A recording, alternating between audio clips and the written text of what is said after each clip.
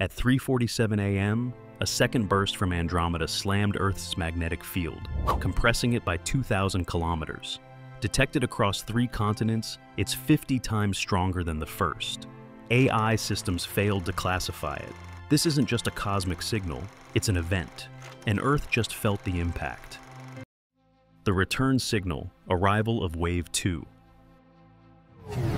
At 3:47 a.m. Eastern Time, radio arrays near Manitoba, Canada, lit up with an alert unlike any in recent memory. The raw intensity was enough to trip safety thresholds. Within seconds, confirmation rolled in from observatories in New Mexico and Western Australia. All 3 instruments pointed to the same origin in the Andromeda galaxy, just like they had 18 months ago. But this time was different. The burst wasn't just stronger, it was staggering. 50 times brighter than the first, sustained for a full 3 seconds. For any fast radio burst, that duration is nearly unheard of. Most fast radio bursts flash and vanish in milliseconds. This one stayed, and in doing so, it immediately rewrote expectations. Automated AI filters, trained on thousands of past events, couldn't categorize it. Classification systems simply failed. This wasn't just an anomaly, it was off the map. It didn't match any astrophysical signature in the system's memory. The detection wasn't quiet. The raw data stream flooded internal networks, forcing manual override. "We thought it was a glitch," said Dr. Helena Cruz, systems operator at the Canadian Array. "But 3 locations, simultaneous, that's not noise." The story begins here, not with a theory, but with a blinding 3-second pulse from 2.5 million light-years away. And in its wake, a pattern was reborn. A signal once written off as random now had a sibling. Something was repeating, and it wasn't just coincidence. "Every rule of deep space radio says this shouldn't happen," said Cruz, and yet, it did. Ghost Echoes, revisiting Wave 1. The story of Wave 1 begins on a cold morning, January 17th, 2024, marked in archives as FRB 240117. At the time, it was just another entry in the growing catalog of fast radio bursts, short, bright, and easily forgotten. It lasted 5 milliseconds, carried no repeat pattern, and showed no standout traits. Astronomers logged it, published it, and moved on. But everything about that first pulse feels different now. When Wave 2 arrived in October 2025, scientists reopened the data.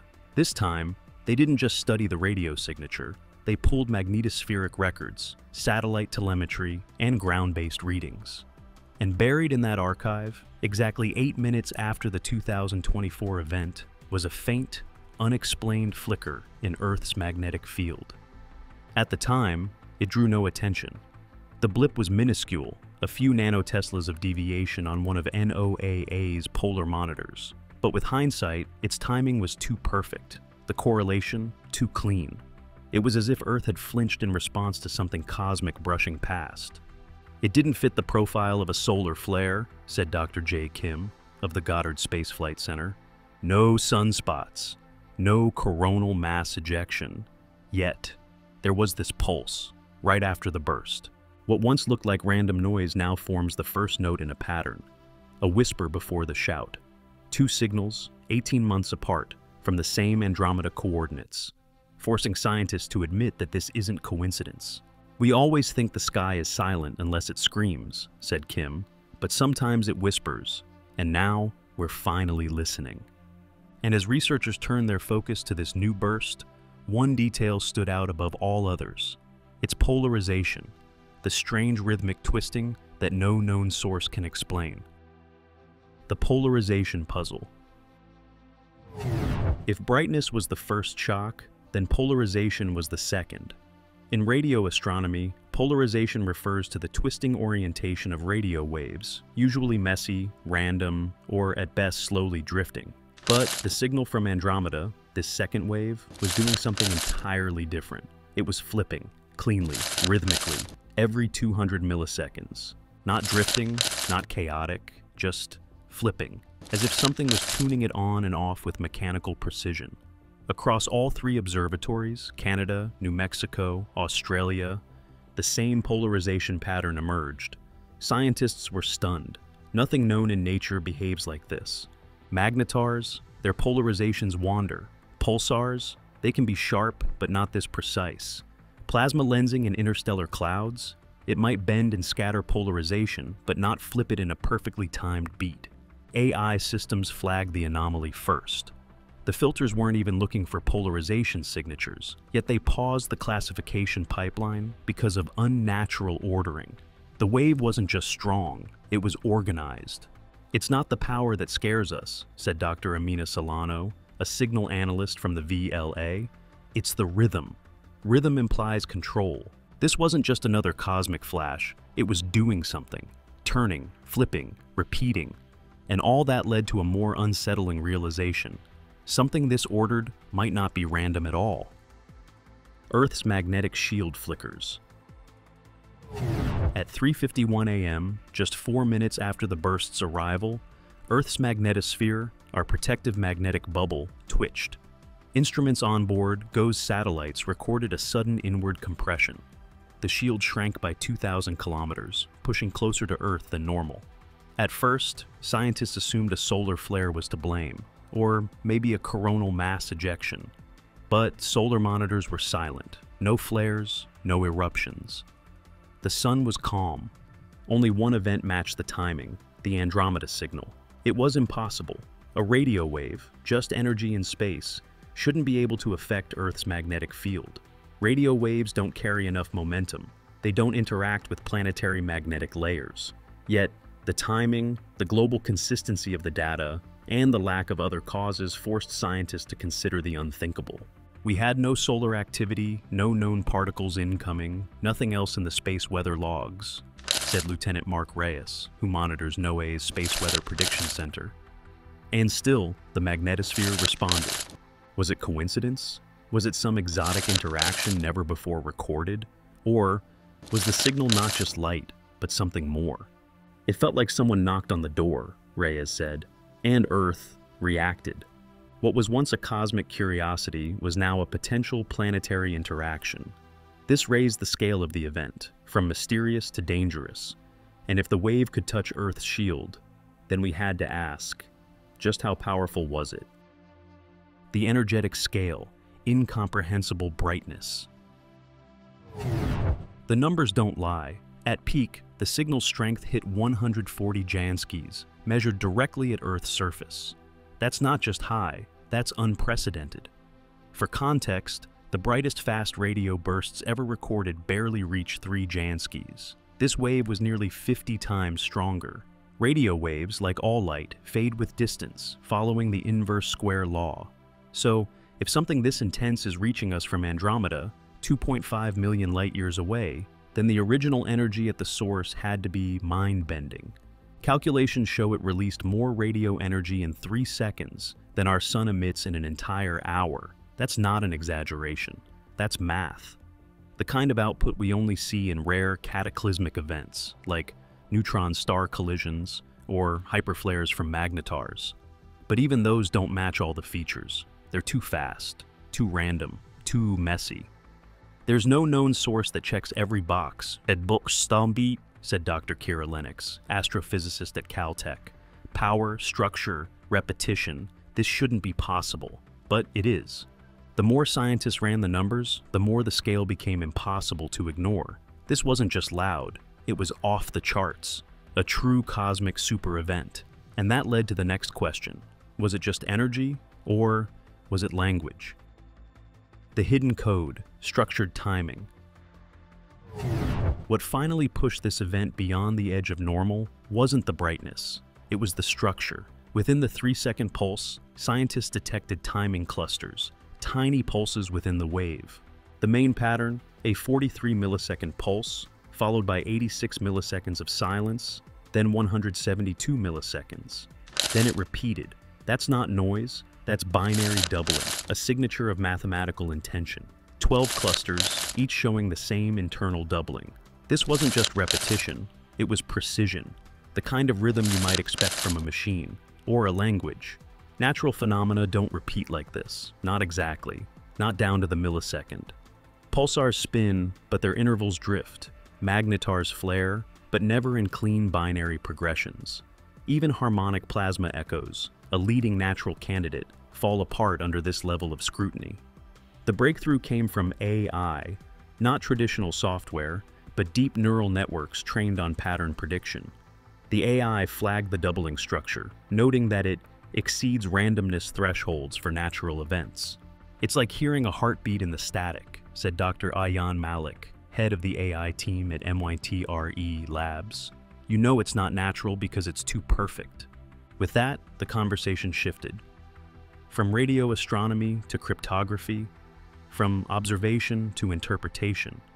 The wave may not just be a burst, it might be a message. And suddenly, scientists weren't just looking at space, they were listening. Natural hypotheses under fire. In science, the first rule is simple. Assume it's natural until it absolutely can't be. And so, following protocol, researchers raced to find an explanation grounded in known physics. But one by one, every theory began to unravel.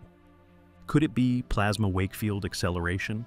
In theory, that process can create sharp bursts and even mimic rhythmic structures, but it requires extremely clean, controlled plasma environments, something nearly impossible on galactic scales, especially across interstellar space. What about supermagnetars, the most magnetic objects in the universe? Some models suggest they could release immense energy in cycles, but no supermagnetar has ever been observed doing this, and none could explain the binary doubling or polarization flips. Some looked to black hole accretion flares, the idea that matter spiraling into a black hole near Andromeda's core could release episodic blasts. That might explain the energy, but not the regularity, not the precise timing clusters, and certainly not the Earth's magnetosphere reacting 4 minutes later. Even exotic ideas, orbital resonances, standing wave harmonics, intergalactic plasma lenses were tested. They could explain fragments of the signal, but none could tie all the pieces together. 3-second duration, precise polarization, binary structure, and geomagnetic impact. "Every natural model collapses under the weight of the data," said Dr. Lena Voss, cosmologist at Cambridge University. "We're at the edge of the known map, and everything past here is speculation." The harder scientists tried to explain the signal within the known universe, the more the mystery grew. And when the familiar breaks down, there are only 2 places left to look: physics we haven't discovered, or intelligence we haven't met. Alien or physics, unknown, framing the options. This is where it gets uncomfortable. Scientists are trained to avoid big leaps, but the signal left no safe ground to stand on. If it's not explainable by natural buzzes, then we are left with 2 possibilities, both equally unsettling. First, it could be a window into unknown physics, a class of phenomena we simply don't understand yet. Maybe quantum-scale gravitational instabilities, or matter interactions at Planck energy scales, something operating in a regime beyond current models. Second, it could be engineered, a signal sent, not by chance, but with intention. Structure, polarization, binary progression, rhythmic pulses, all are hallmarks of communication systems. At small scales, they're how we build radios. Could this be the same, but on a cosmic scale? But jumping to aliens is dangerous. Scientists use strict criteria: repetition, intelligibility, structure, and most of all, the absence of natural alternatives. This signal checks those boxes, but even then, the community is cautious. "We're not saying this is contact," said Dr. Javier Rhodes, part of the SETI Institute's Rapid Response Team. "We're saying we've ruled out everything else, and what's left is deeply, deeply weird." Whether it's alien or something we don't yet have words for, the implications are the same. The signal is not just energy, it is information. And if that's true, then we are not just observers of the universe. We are now part of a dialogue. Predicting Wave 3. The clock ticks. Patterns in space are rare. Repetition is rarer. But now, with 2 bursts separated by an 18-month interval, scientists are beginning to wonder, could this be a galactic clock? A heartbeat pulsing from Andromeda, marking time in silent, powerful bursts. The first pulse came in January 2024, the second in October 2025, If the cycle holds, the next could arrive in April 2027. And if it does, the pattern becomes more than coincidence. It becomes a schedule. Astrophysicists are racing to build predictive models. Some lean on ideas from magnetar storm cycles, where built-up magnetic stress releases energy in timed bursts. Others explore theories involving black hole feedback loops, where matter falling inward creates pulsed emissions. But both face the same issue. Neither explains the binary timing structure or the polarization flips. Meanwhile, the world's observatories are shifting strategy. Instead of waiting passively, they're now running around-the-clock monitoring of the Andromeda region. AI systems have been upgraded for real-time pattern recognition. The James Webb FAST, LOFAR, and NIR-KAT arrays are all pointed at the coordinates, and plans are underway to use multi-wavelength follow-ups, combining radio, X-ray, and even gravitational wave detectors to capture every angle. "We're not just observing anymore," said Dr. Sophia Patel, lead engineer at LOFAR. "We're listening for the next tick." The next wave could come at any moment, or never, but the possibility has reshaped priorities across astrophysics. And it raises the stakes. If this is a signal, Wave 3 might hold more structure, more information, maybe even a key to understanding what's behind it all. Consequences for Earth, science, and civilization. Whether natural or artificial, the Andromeda signal has already changed the game. If it's natural, we've just uncovered a new kind of cosmic event, one that redefines our models of energy, magnetism, and interstellar communication. Textbooks will need rewriting, research fields will pivot, physics will grow. But if it's artificial, the implications are seismic. We might be witnessing our first confirmed sign of extraterrestrial intelligence. Not in the form of spacecraft, not through blurry images, but through data. Structured, powerful, intelligently patterned data. A message maybe, or a beacon, or something we don't yet have the tools to understand. Governments are already responding. SETI, NASA, ESA, and multiple defense agencies are coordinating, not for panic, but for preparation. If signals like these can compress Earth's magnetosphere, what else could follow? Could future waves carry radiation, cause interference, trigger unforeseen side effects? "We're not in control here," said Dr. Naomi Arden, policy advisor to UNESCO's Space Coordination Panel. "But we can choose how we respond.